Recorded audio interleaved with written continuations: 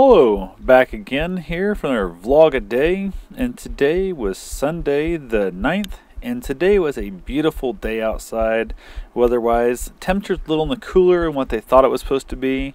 I think it got up in the, I don't know, low 30s, something like that. 34 I think is what I saw, the best I saw of the temperature.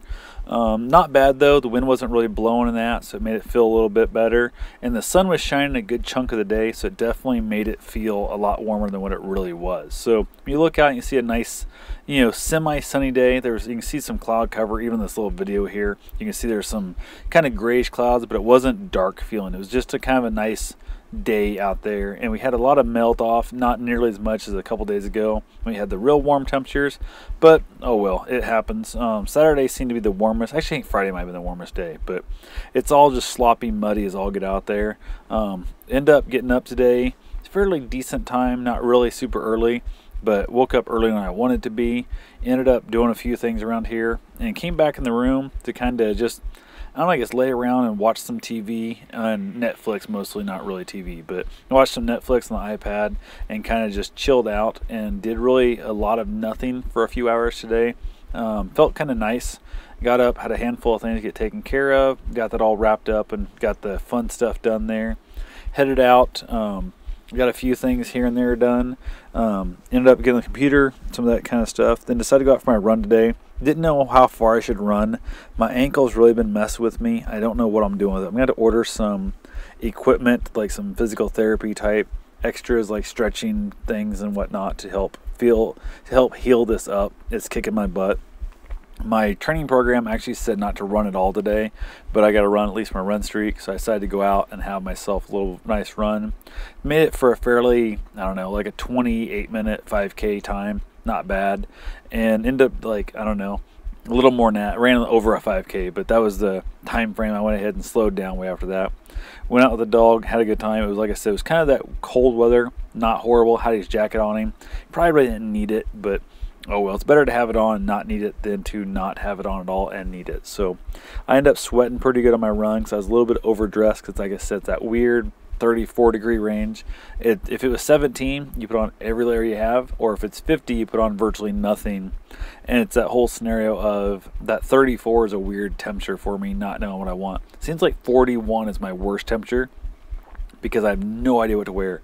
Because if I put on multiple layers, I get way too hot, way too fast. If I don't put on enough layers, I get so cold starting that I feel like I can never get warmed up. So it's that weird scenario that 41 temperature is the worst to run in. I'll take 100 and I'll take 13, and I don't like 41. That one drives me absolutely crazy. So like I said, got my run in today. Felt pretty good in the run. My ankle was messing with me. I did run down by one of the trails, which you'll see here.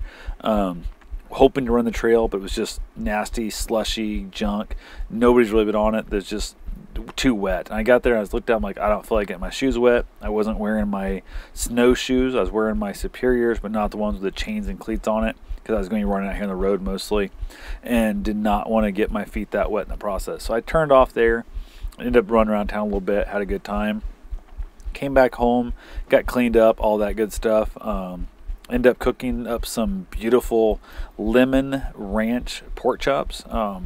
Really just kind of looked in the fridge. I'm like, I got this lemon juice and I got this ranch and I have all this pork, so let's make something with it. So ended up doing that. Turned out phenomenal. They're super juicy, nice little lemon kick in them, and just a tinge of ranch if you really taste into it. It's beautiful. It tasted so good.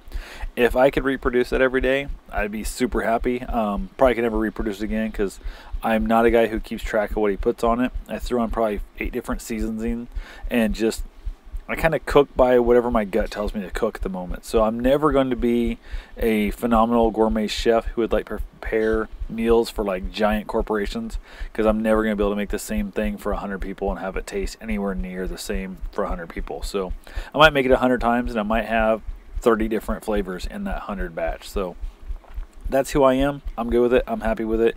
Makes some other people that eat my food off and on a little bit pissy at times, but it happens. So went ahead, like I said, delicious, amazing pork chop. So got that done. Ended up watching a little more Netflix.